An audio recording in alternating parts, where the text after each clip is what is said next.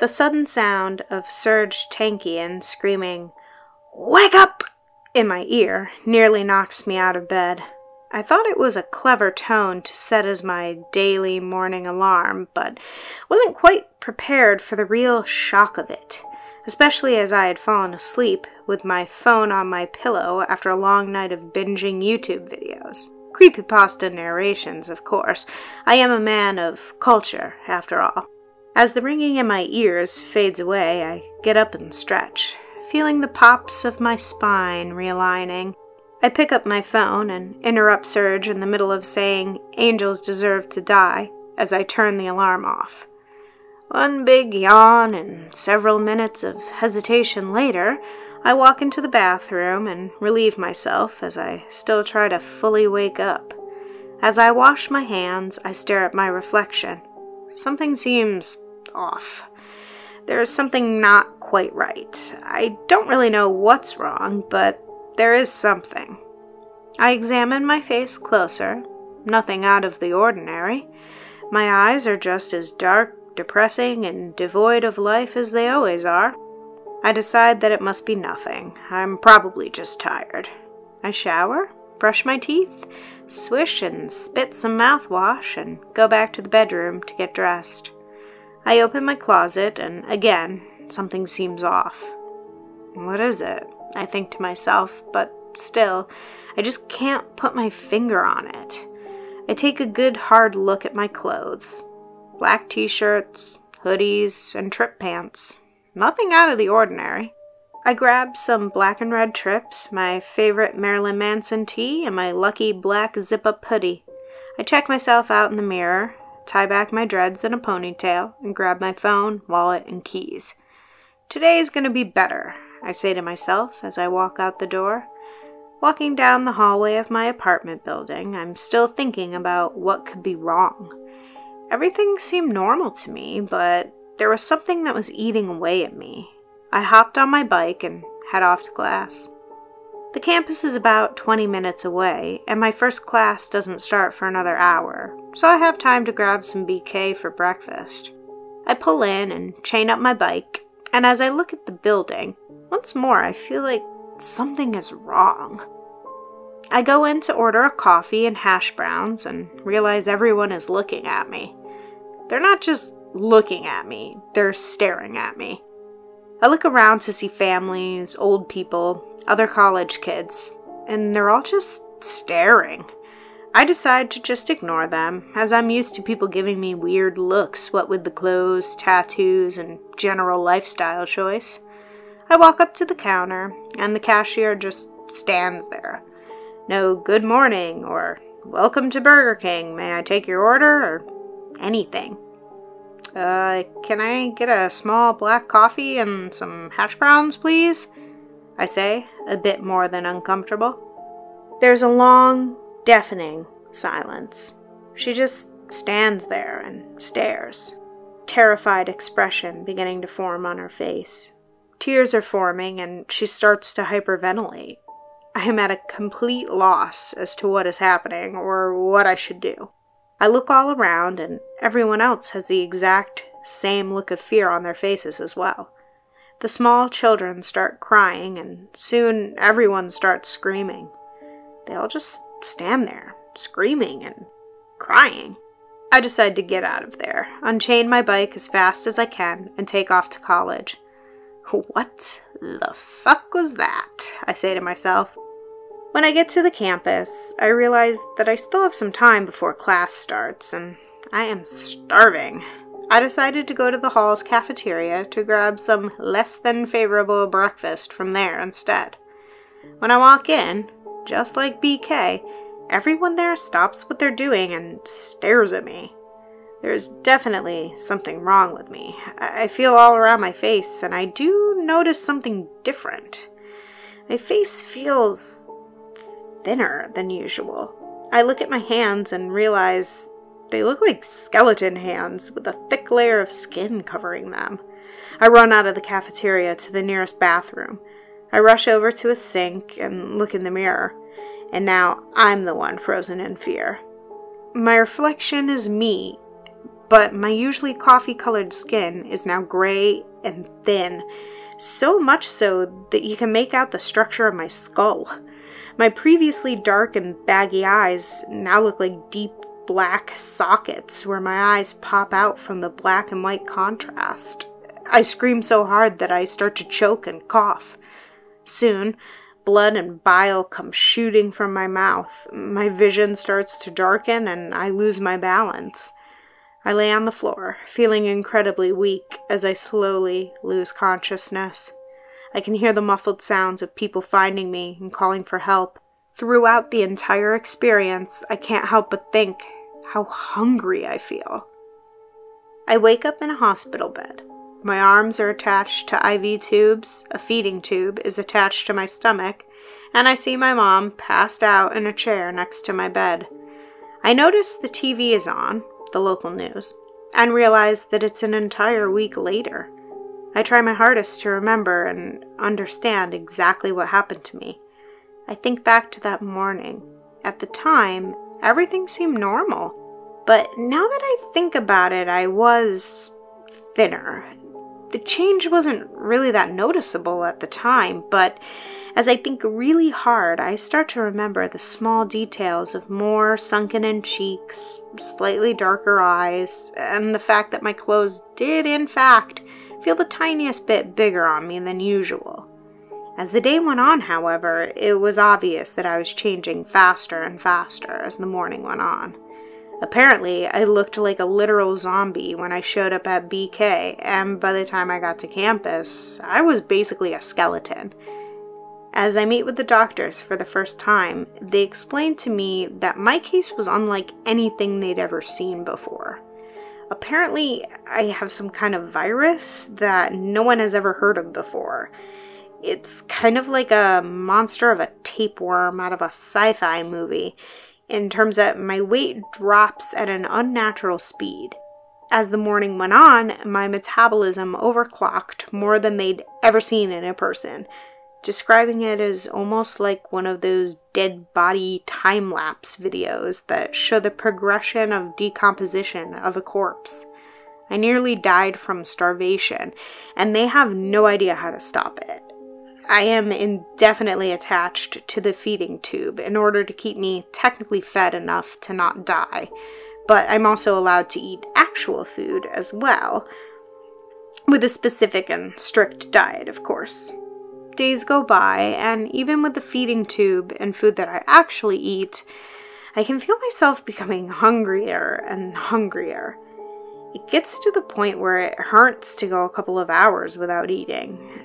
The doctors increased the intake of my feeding tube and reluctantly increased my food allowance, but still, it's like I'm taking in nothing at all. Soon, my personality and mood become affected, and I lash out at everyone around me, including my mother. I feel so shitty about it, but it's like I have no control over my emotions anymore. One day, I break mentally.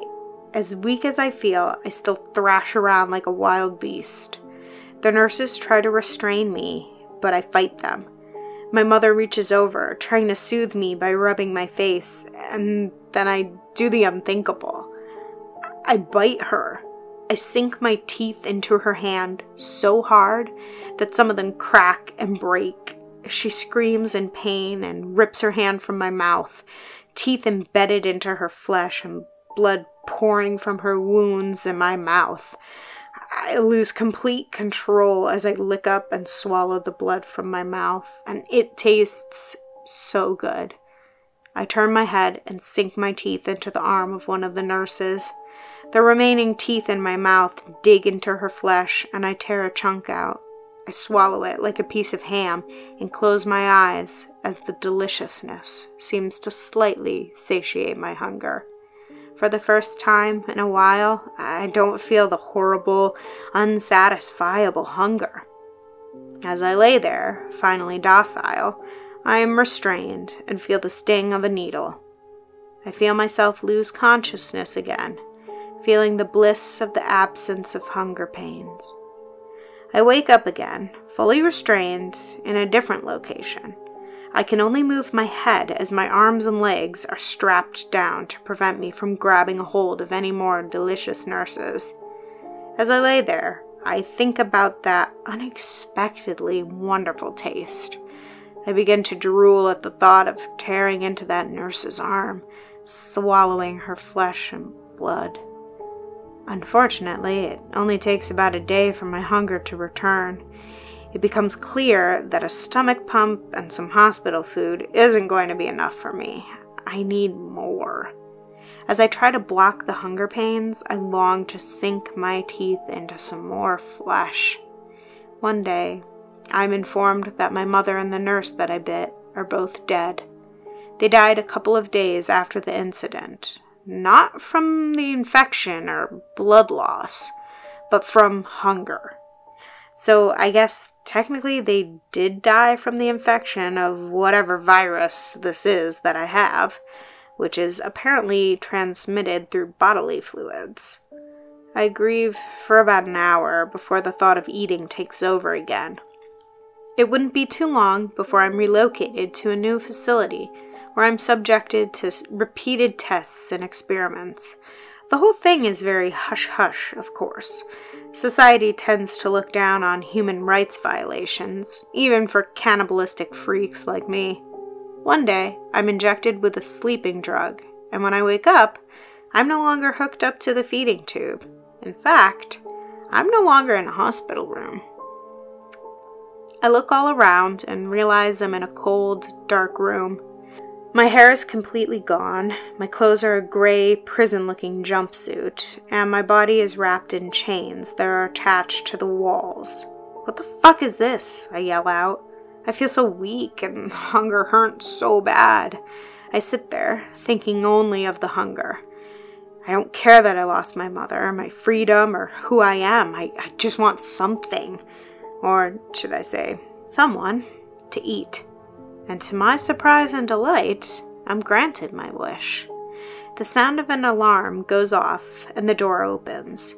Inside stumbles a terrified-looking man in an orange jumpsuit, his arms bound behind his back. I don't hesitate to go after him as I pounce and immediately take a bite out of his nose. He screams in pain as I chew and swallow it like a wonton. It tastes and feels so good that I want more. I bite into his face more and devour chunk after chunk of flesh and blood. His screams eventually go silent, but I'm not even close to being finished yet. I remove his jumpsuit and begin tearing into his body. I gorge myself on his flesh and organs until, finally, I'm full. I drop to the floor onto my back and start laughing with joy and bliss. I've never felt so good before. I've never felt so strong before.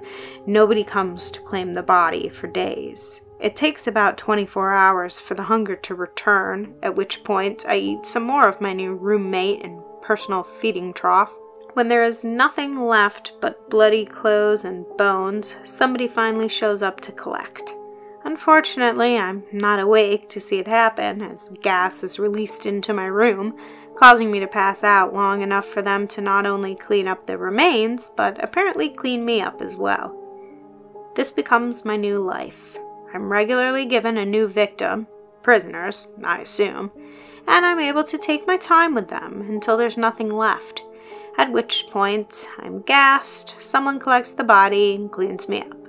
Unfortunately for me, the trade-off for being relieved of the hunger is that my senses return, and I think about everything from a stable mind. I think about my mother and what I did to her.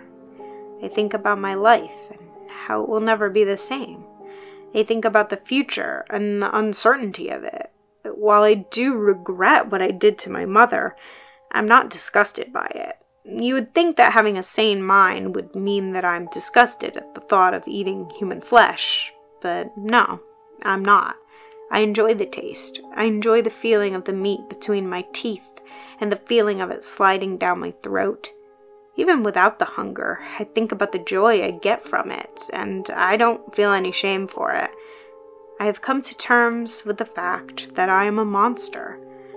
I don't know what virus this is that I have. Even with all the tests and experiments, nobody can figure out what it is, where it came from, or how to cure it.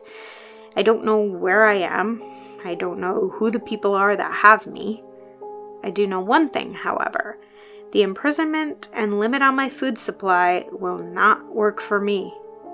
Fortunately for me, I realized something that they didn't. I'm becoming resistant to the gas. It takes a little bit longer for me to pass out. One day, I become fully resistant. I use this to my advantage and pretend and wait. I hear the door open, the sounds of the body being moved, the sound of someone approaching me. I'm placed on a gurney, strapped down, and wheeled to another location. I'm unstrapped and declothed. I feel the warm water and hands cleaning my body. I realize that my sense of hearing and smell is much better than I remember it being. I can tell that a guard is watching over whoever is washing me. I am also fully in control of my body, perfectly pretending to be unconscious and limp. I have a theory. If I'm wrong, I'm dead. However, with all the changes to my physiology, there's one thing I'm certain of. I am stronger. I am faster. As I'm being cleaned, I wake up, break free from my restraints, and quickly position myself behind the poor sucker that just washed my ass. I take a chunk out of his neck and use him as a human shield as I rush the guard. The guard is panicking and doesn't have enough time to react as I throw the dying man over to him, knocking him down. Faster than I've ever moved, I run over and tear the protective headgear from the guard and begin biting at his face. The alarm is going off and more guards are coming. I grab the fallen weapon and take cover. I feel so strong and powerful. Suddenly, a bullet manages to hit me. It hurts, but not for long. I dig it out with my fingers and realize, to my absolute shock, that I am slowly but surely healing. I have yet another theory. I toss the gun away and yell out, "I surrender!" I step out, my hands in the air, as I'm rushed by some very pissed off guards. What they weren't expecting, however, was me pouncing on the closest one to me. I again tear off his headgear and bite into him. I hear the sounds of gunshots and can feel every bullet enter my body. The pain is temporary as I stand to my feet, still taking bullets. I smile as the blood stains my teeth and body. They keep shooting, but I begin healing just as fast. I continue to approach, and they keep firing. It doesn't take long for me to not feel it at all anymore. Nothing can be more painful than hunger. I make short work of the remaining guards. I chase down the ones that run for it, which honestly makes the experience even better. Eventually, there's no one left. It takes a while, but I eventually find a way out of the facility. I don't bother releasing the other inmates, because I understand that we are all here for a reason. The world already has to deal with me and potentially others like me. I think that's enough. As the years come and go, I accept the fact that life will never be the same. As long as I stay fed, I won't lose control, and nobody can stop me. If I go too long without hunting, the hunger and the pains return. When the hunger is there is when I am vulnerable. I've done some tests myself. I'd allowed myself to go hungry and hurt myself to see what happens. It's become clear that flesh and blood are my elixir of life. I need to feed to stay strong and resilient. I need to feed to keep a logical mind. Most importantly, I need to feed to live. In horror movies, the werewolf or vampire protagonist wants to find a cure because they hate what they've become. They can't accept that this is who they are. I'm not the protagonist, though. I'm the villain. I am embracing it. I am an apex predator, and there is not anyone that can stop me. The world is my all-you-can-eat buffet. I'm not stupid, though. I'm discreet.